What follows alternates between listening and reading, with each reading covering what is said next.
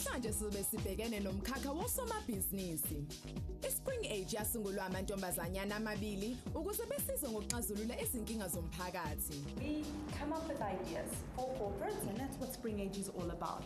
Lesley Williams yena waqala iJozi Hub ukuze asize amabhizinisi amancane ngendawo yomsebenzi. We have all the basic infrastructure they need, so your desk, your Wi-Fi. Labo somabhizinisi bazoke bevakashele e-studio ukuze bethole imbono yokukhulisa izinkampani zabo. If you're not growing, you're moving backwards.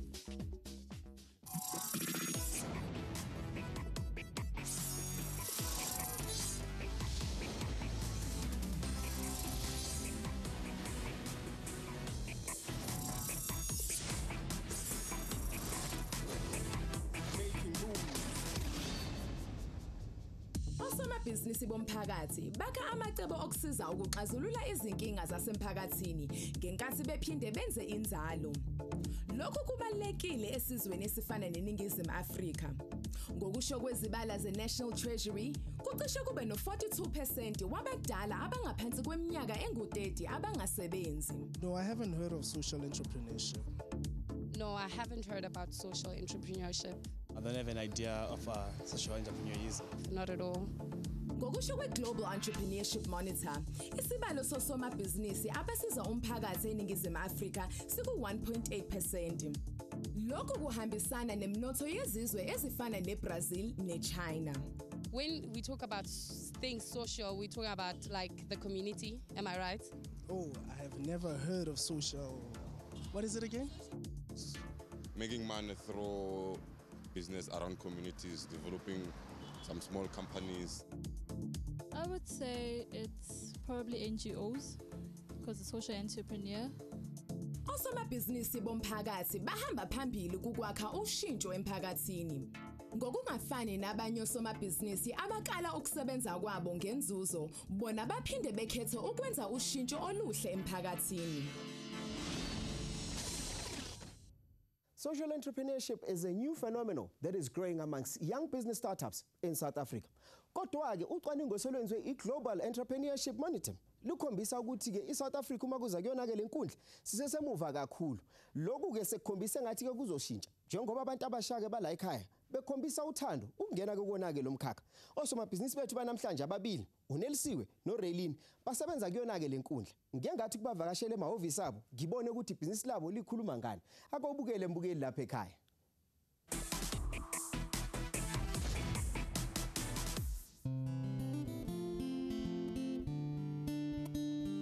Onelo umntana ohlakaniphe kakhulu.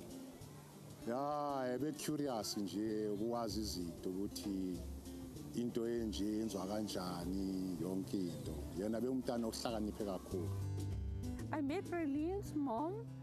Raylene's brother was born, and then after that Raylene was born. You know, so it was like, it was a family. So I was born in Mthatha, which is in the Transkei, in the Eastern Cape. 1986, the good year. I was born in Tembisa Hospital. In Tembisa, my parents used to live in Tembisa. I grew up in Alexandra Township. Raylene was brought up in the house, meaning that Raylene used to know she must set the table and how a fork and a knife is supposed to be. She was, I would say, a very loving individual from when she was young. She had a lot of friends. Like, there'll always be friends at our house. She was a leader. She was a very ordered child. She just about knew how systems work. Yabonelisa umuntu ofuna ukufunda each and everything. Kuwe umuntu omdala. Umntana futhi uyahlonipha, umntana futhi othanda abantu. Raylene used to like putting on the heels. She used to like being high heels, you know, and makeup. A time of my life that I can think of that was really special was when I started going into modeling, but really like competitive modeling. So you do the modeling competitions. Everybody in my family was involved.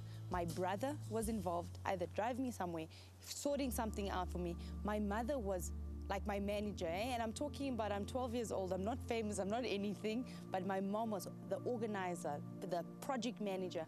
My father, funny enough, helped me design my clothing. All the modeling clothes I ever wore was my dad and I sitting and thinking about what look are we going for. And it was such a special time because, you know, whether we won or lost that competition actually didn't matter. It was just like everybody putting their hands onto, we're going for this thing, and how are we going to support Rayleigh? If I look at what my strengths are, I think I relate very well to people, and I love including people. So when things are not inclusive and a little bit unfair, I get, you know, frustrated. So I think that's my qualities. Into abuye kakhulu Nelisa, umuntu othanda usebenzela. Umuntu othanda esencwadini, akafuna udisturb. Umsebenzi wakho uzaqala than anything else. The one thing that I don't like about her is the fact that she's very messy. I am. Like she comes to my house is like in order. By the time she leaves, the pillows are on the floor, the TV's on, the radio's on. But other than that, she's awesome, man.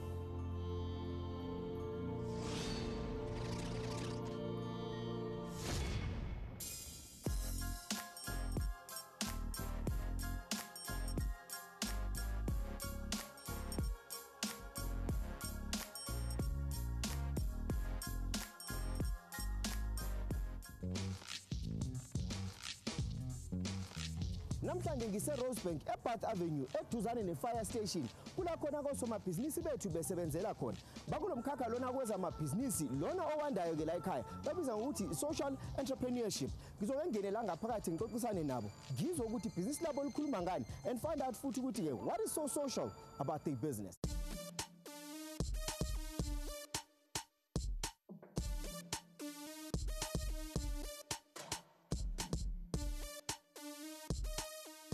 Siya, welcome to the Spring Age office. This is where we are. Thank you very much. A nice, young, vibrant space. Absolutely. Could we offer you something to drink? Yes, please. Coffee would do. Okay, cool. I'll get that. How many sugars you want? 3, please. Oh, sweet. I love it. Thank you. According to my knowledge, you guys are in social entrepreneurship. That means, you know, you approach corporates and you give them ways that they can move South Africa forward. Yes. Please just elaborate on that, because that sounds like a mouthful to me. We come up with ideas for corporates, but it's really corporates that want to build something new, something fresh, that want to be part of building South Africa, and that's what Spring Age is all about. So we use quite a structured innovation process to help them do that. So first, it starts with a question. A corporate organization will have some sort of curiosity, maybe they have a challenge. They might say, well, we in security, we're looking for new solutions to take security to a township, for example. But they need different kind of people to think up those ideas. That's where Spring Age comes in. So if you will look with me on our process here, it starts with a big question that a corporate might have, and then at Spring Age we say, we're going to go find the people to help you think around that, and we call them springers. They're young people from different parts of South Africa, they have different spaces of influence. So, Siya, if you were a client, for example, you'd come to Spring Age and say, you've got a challenge or you've got a question. Your coffee? Thanks, Sai. Thank you. So you might have a challenge or a question, a corporate, right? And you might need new ideas on how to come up, one with ideas, insights, but you might need an implementation plan on those ideas. You'd come to Spring Age. We would then go and find what we call springers. Let's call them a brain trust for now. A customized group of young people who will think with you. And we will run what we call a spring break. And that's where the magic happens. That is a 3-hour concentrated time of coming up with really great insights. And when we talk about insights, we look at the root causes. We look at what are the consequences if that question is not answered. We look at what innovative ideas, it's like a crazy space. Once we come out of that spring break, the outcome is 5 really great ideas. But they're not just ideas, they're actual solutions to the question that we had up front. And the way we present those solutions is in a high-level business case. So we'd be able to go back to the client and say, from our spring break, we think this is an incredible solution, this is the opportunity for it, this is how we see it making money, this is how it piloted, this is what it would take to make it happen.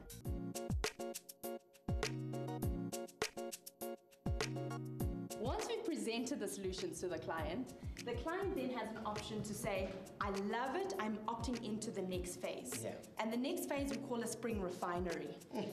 Spring Refinery is a 2-month process where we pilot the idea. So now it's going from just an idea to actually building it. It may be an application we have to build, it may be a project we have to pilot in a community, but it really is to test how feasible this project is. Take me through up until the implementation stages. We went to this client, to SAB, and the question that they had was, how do we reduce irresponsible drinking amongst youth? So we went, we sold our services to SAB.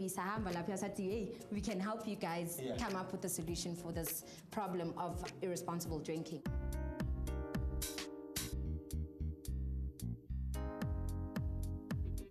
What we requested them to do as young people was to help us sort of like engage with young people around what do they think can be appropriate steps taken by a brewer of our size to assist in dealing with alcohol abuse by young people. Spring Age Group, really, they're very professional in what they do, and they're able to execute their work in the most professional way, and that basically gives us value, because the reason that we've invested time engaging with them is because what they've delivered for us is something that we can look at and be able to sort of like unpack further to see how it can be of assistance in addressing the issues that I've highlighted.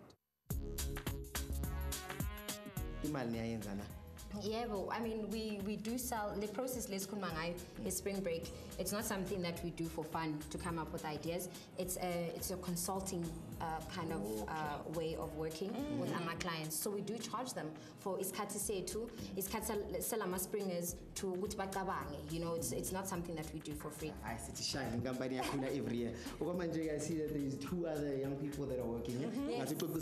Yes, go for it. How you guys doing? Good, and you?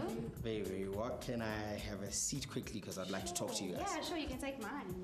Could you please just take me through what you guys do here at Spring Age? What we as a team have decided to call me an activity maker. I do office support, I do a lot of project planning. So for example, if early on they spoke about spring breaks, I'll be in charge of recruitment, I'll be in charge of liaising with the springers. So at Spring Age, I run our social media, so your Twitter, your Facebook. That's why previously I asked you for your Twitter handle so we can follow. Come on, be in the 21st century. Follow back.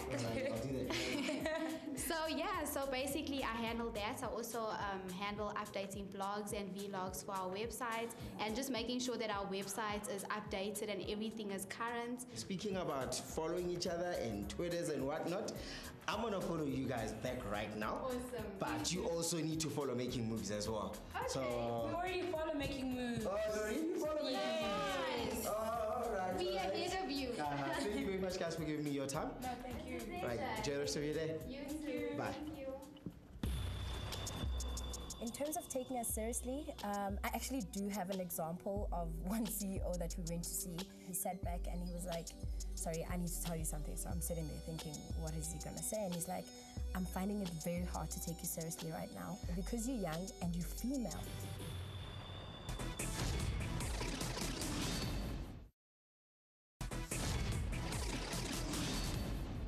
Siphinde sikwamukele lapho mbukeli. Although social entrepreneurship kumkhakha osemusha kakhulu ke la ekhaya, uRaylin noNelsiwe bona ke baqhunga isibindi baguqula impilo zabantu kulomkhakha abasebenzela kona. These young innovators basa studio njengamanje bakhulumisana ke ne-co-host yethu ke bayetshela ukuthi uhambo lwabo kuzona ke lezi amabhizinisi luhambe kanjani. Thanks a lot, Siya. I am hanging out with Raylin and Lesley, who are social entrepreneurs. Ladies, you could be working at some big corporate, making lots of money. Why social entrepreneurship? Well, I guess for me, the reason to choose social entrepreneurship is the notion of wanting to make a difference in our country, but still learning how to make money and grow a business. And also the freedom to be able to think up a new idea and be able to execute it and get someone to pay for it is something that's really interesting for me, and to basically make a difference in Africa and in our country. Okay. Apparently you guys have a rap song that you have together. Do you want to hit it? Right now. Right now. We sing it for paid audiences. Yeah, exactly. You're going to pay us. Okay. I'll make it rain.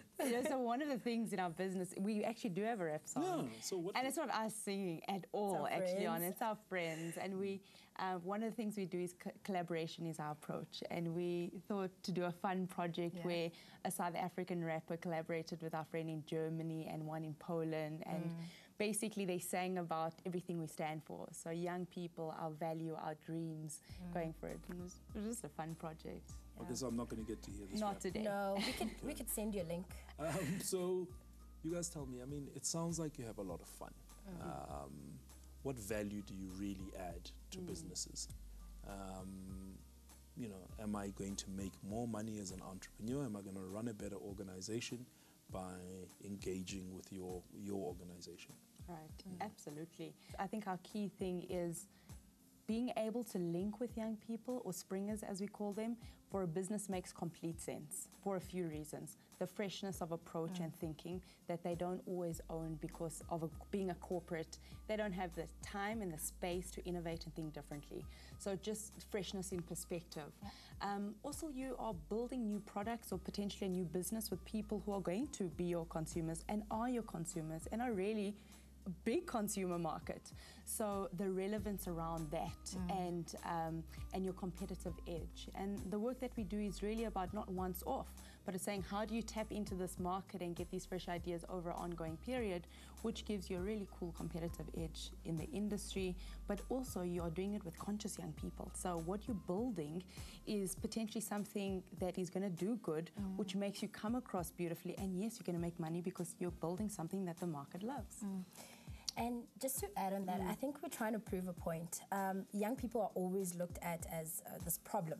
All over Africa, we've got so many young people and everybody freaks out about it. We're trying to tell the world that young people are a key resource that you need. So if you build the future with the future, you're already at a good standing of being able to be a business that is successful in the future. So it's definitely going to give you money for your run.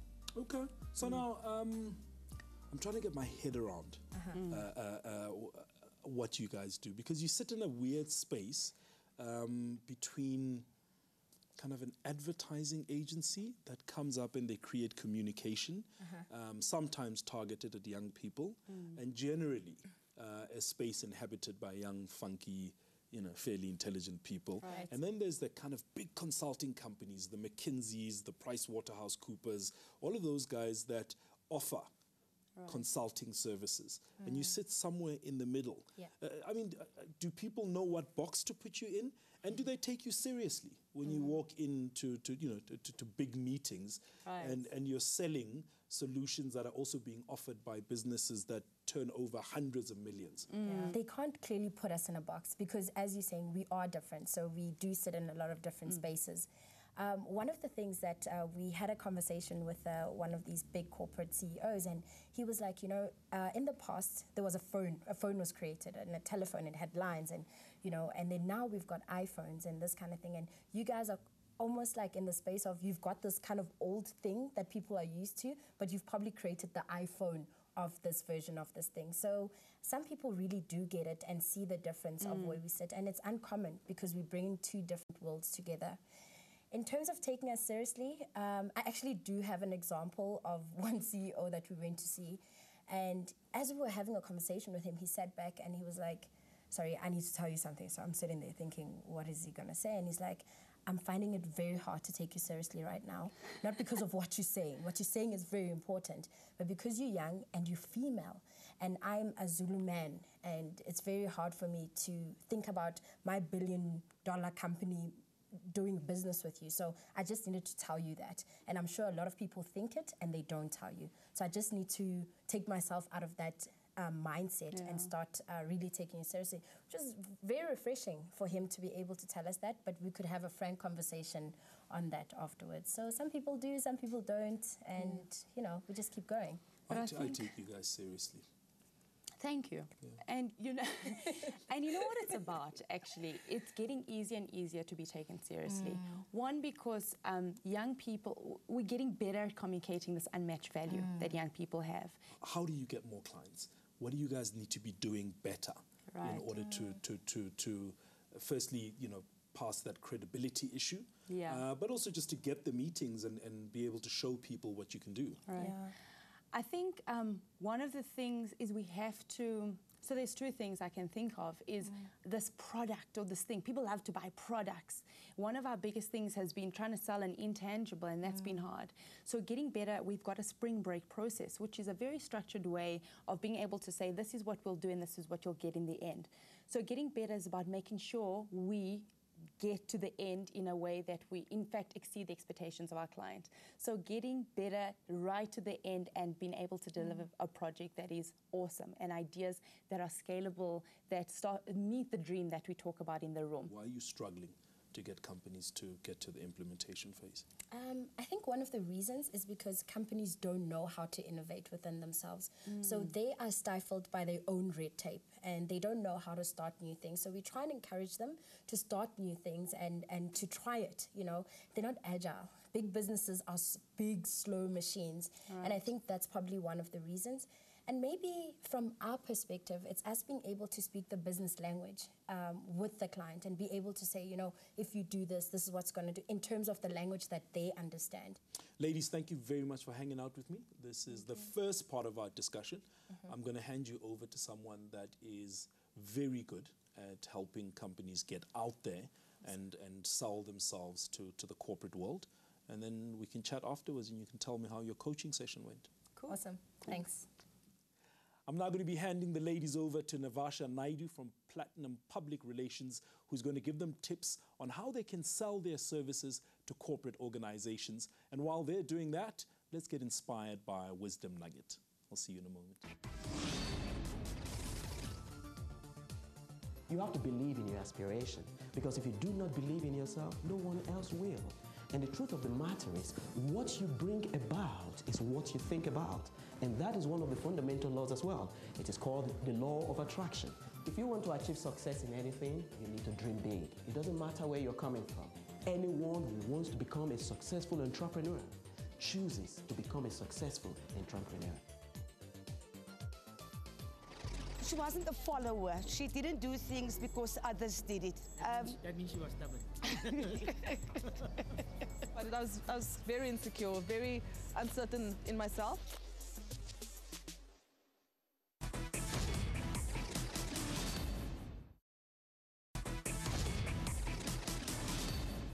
Siphinde sikwamukele mbukeli. Siqale sakhombisa osomabhizinisi bethu ababili amakhosazane anomfutho aphuma eSpring Age. We also gave you an overview of what social entrepreneurship is about. Osomabhizinisi wethu ke wesibili naye usebenza kuona ke lo mkhakha lo esikhuluma ngawo. Igama lakhe uLesley. Ibhizinisi lakhe iImpact Hub. Ngeke ngathi uxoxisana naye ngazi ukuthi ibhizinisi lakhe likhuluma ngani. Making moves.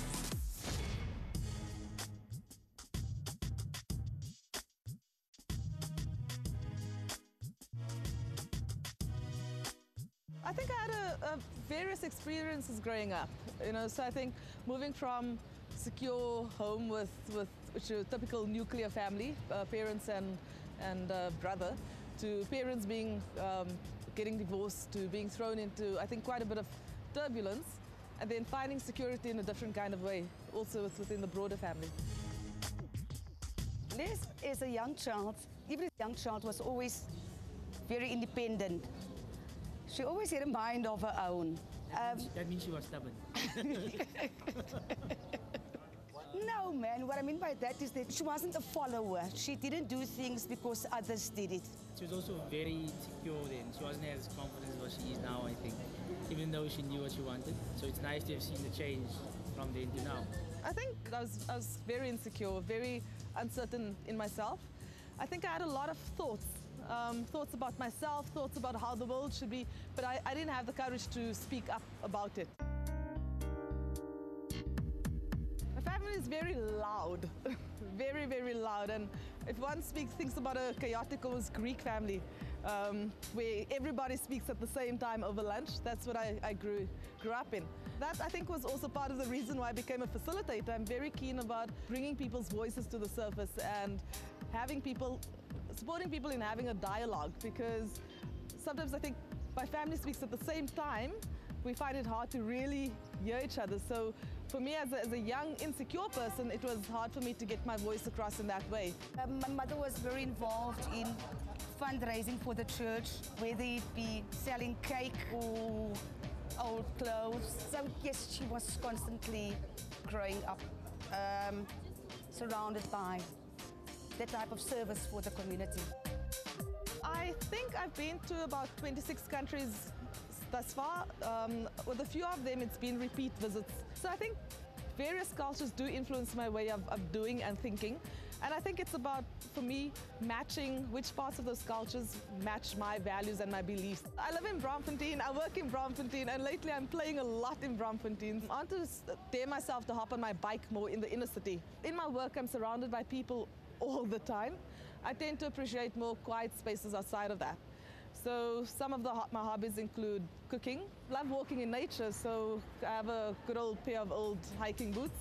Love hopping on my bike and just like letting go of all sorts of thinking. I read a lot, and I'm an active blogger.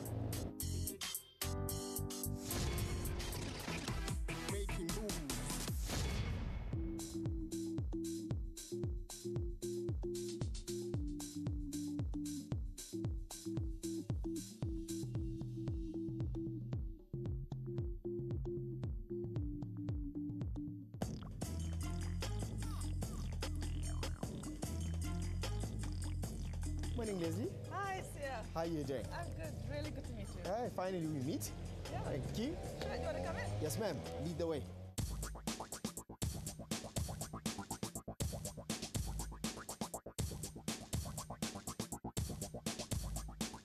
Over here we have basically a wall that's curated by our members. They post all sorts of activity that they're up to. Okay. So over here, one of our members hosted an event in Alexandra with a whole bunch of local women trying to bring the culture of theatre to Alex. Over here we have our members' wall. Uh-huh.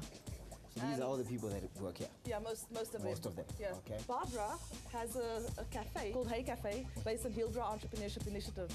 And it's the first cafe we have in Africa that has the beneficiaries running the cafe. So her whole mission is to eradicate homelessness in Johannesburg. Okay. And this is everybody? So yeah, so this is the main part of our co-working space. Members come to work, they bring their laptops, we have all the basic infrastructure they need, so your desk, your Wi-Fi, your access to telephone. And this is where most of the work, day-to-day work happens. The space also transforms into event space depending on the size of event. So how many members work from the space? So on a day-to-day basis, it averages. It's always unpredictable, so around 15 to 20 people. Sometimes it's 3 people, but our members don't come here to always work. Some of them are out there in the field doing work and then come back just to spend time with the community or to catch up with admin sometimes.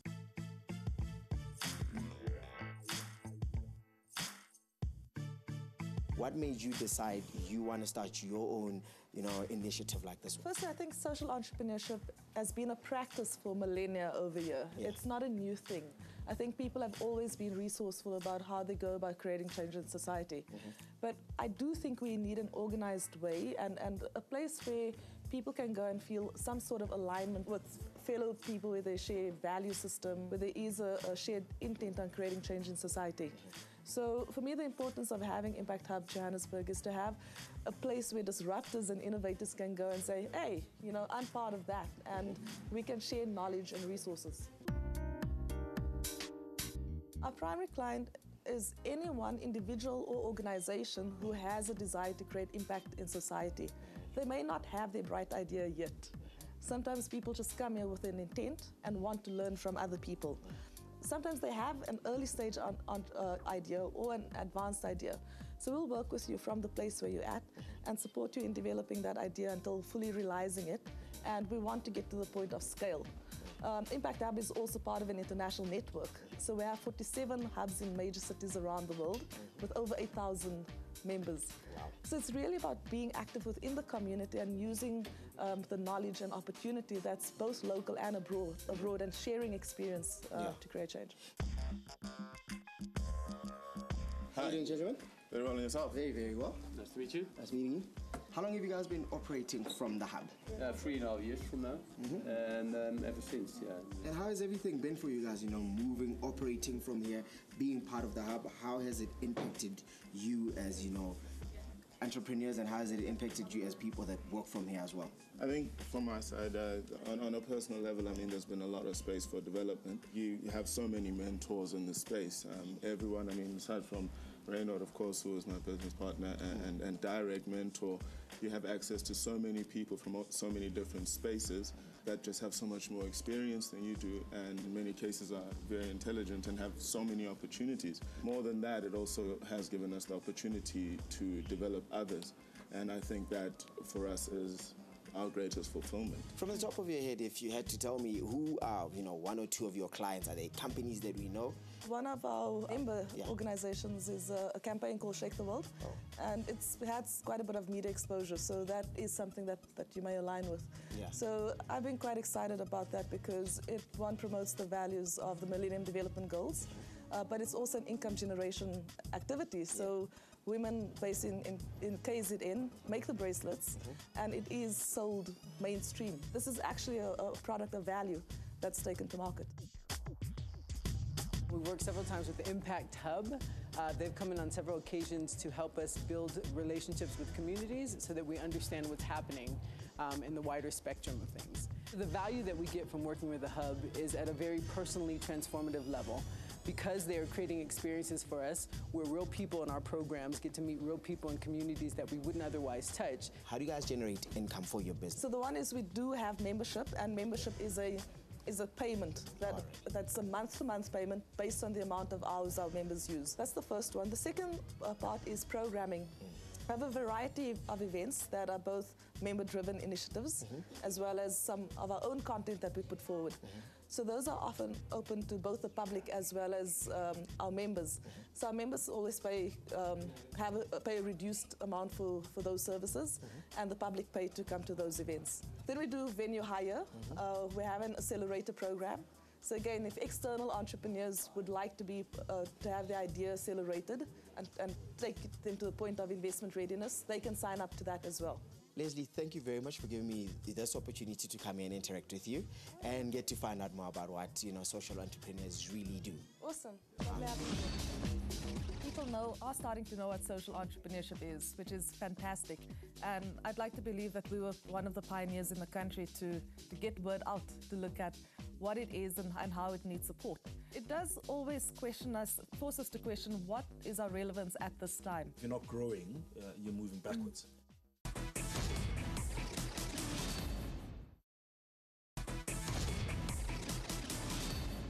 Ama-social entrepreneurs awafani-ke namanye amabhizinisi lawa akhona la ngaphandle okuyinhloso yawo ukuthi enze imali.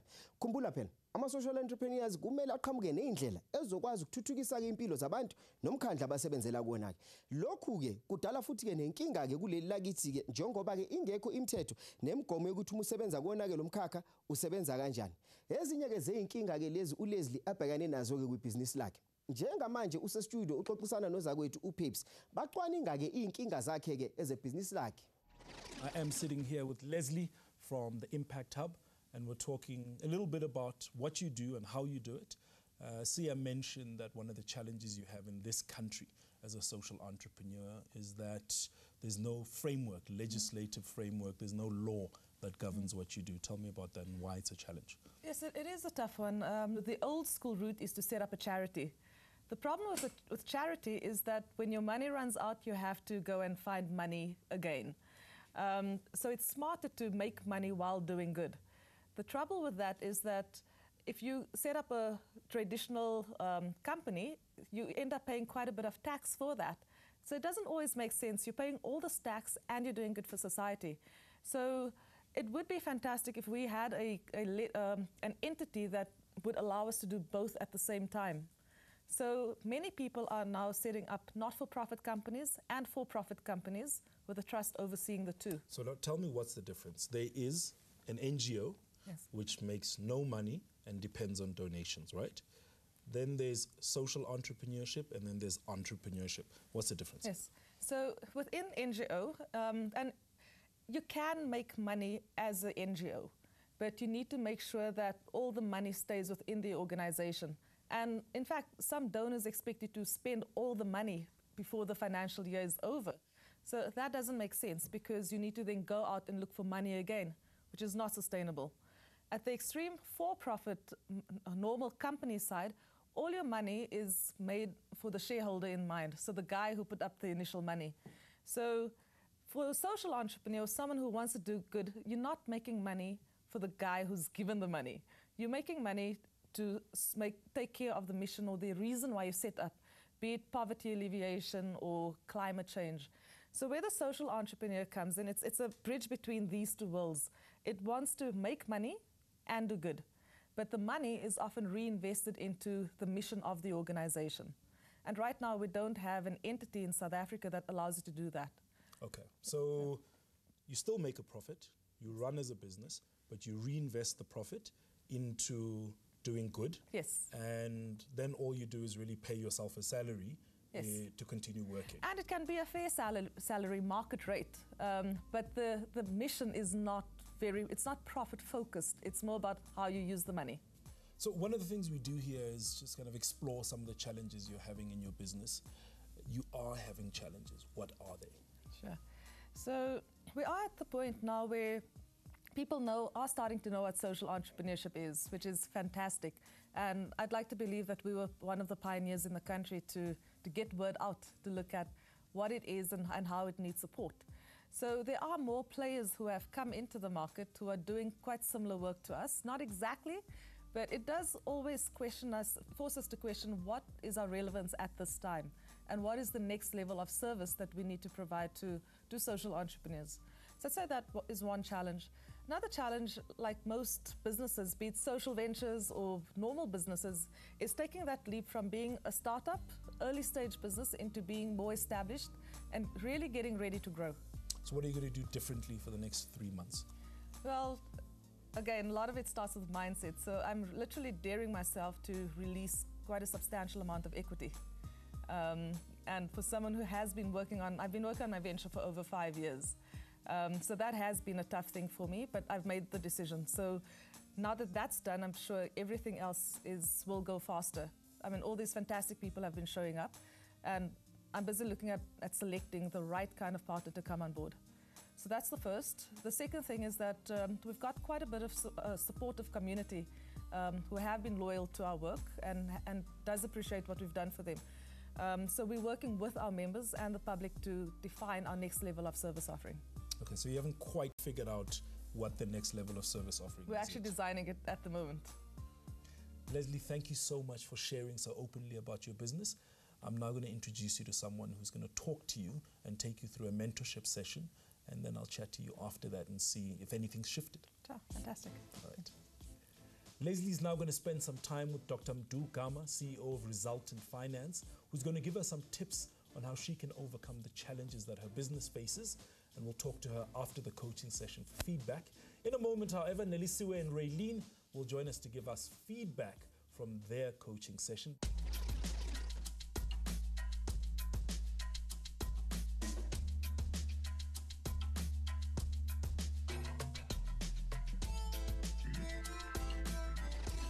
Back in the studio, I'm sitting with the ladies, Nelisiwe and Raylene. Ladies, was your session helpful? Very. Absolutely. Yeah? Yep. What did you guys cover? Well, basically from her background, I think she gave us a lot of input around how we can take our business to the next level and looking at public relations and how we sell ourselves out to other businesses and also other young people in our country. Okay. Practically, Navasha, what do these ladies need to do? Firstly, as I explained to them, they are the brand and they need to be the champions of their own brand. So they need to go out there and be spokespersons for the brand. And one of the ways that we could do that is actually profiling the good news stories and profiling their case studies and the projects that they have done in the media, to business publications and specifically to their youth publications. And getting the brand out there. Let's start talking about this. Let's start inspiring businesses and young leaders to be like these two young ladies and to be part of the movement. And I think that's what we want, what they want to achieve. And as I explained, is that credibility is so important in this industry. And being in business for 3 years, it's important that they profile what they've been able to achieve in those 3 years, because that's what clients want to see. And I think one of the other very important points that I've made to the ladies is that at some point we all need a business coach. We need to be mentored. We need to look at what we want to achieve, our personal goals and our business goals. And it's always important to look for someone that has always been inspirational to us as people, and say, that's who I want to, that's who I aspire to be like in the next few years. And write to that person. Call that person, you'll never know. They'll probably, not take your call today or tomorrow, but they will respond. And you could end up being mentored by someone that you've always been inspired by. Very good. Awesome. Thank you. Fantastic. And any parting shots from you guys? Anything you've walked away with today? I think what was really important to me, what you said to us outside, was looking at the results. It's just clicked for us that sometimes we talk about the other things, the fuzzy things that happen in our business, but the results is actually what the clients, the clients want to see. So that's something that I'm taking away. Thank you so much. You're welcome. Yeah, thank you so much. Yeah, I think for me it is about all the time walking the path and understanding the value, and then being able to articulate it, document it, and then tell it to the right people. And that's not just going to happen by mistake. We actually have to be quite deliberate about it. And you spoke about it being quite strategic and being clear about who we want to link with and what we want to say to them. So yeah, I think there's a lot that we can go home and just like consolidate and think about how to take it to market. Ladies, thank you very much for spending time with us on Making Moves. We really appreciate it. I love what you guys are doing. You're essentially just creating a platform and saying, if you give young people a chance, they can create solutions for the future of this continent, and you've turned that into a business. So I wish you the best of luck. Thank you. Thank you. After the break, we find out how Lesley from Impact Hub's coaching session went with Dr. Mdlalose. For you to take the business to the next level, you need to bring the kind of new ideas, new people that are going to bring in new ideas. Let me stop you there and just pick up on that. I think it's very important to note that we're not talking about Lesley's business as something that's not working. Not at all. It is working. We wouldn't be here. But the question is, how do you take it from where it is now to the next level?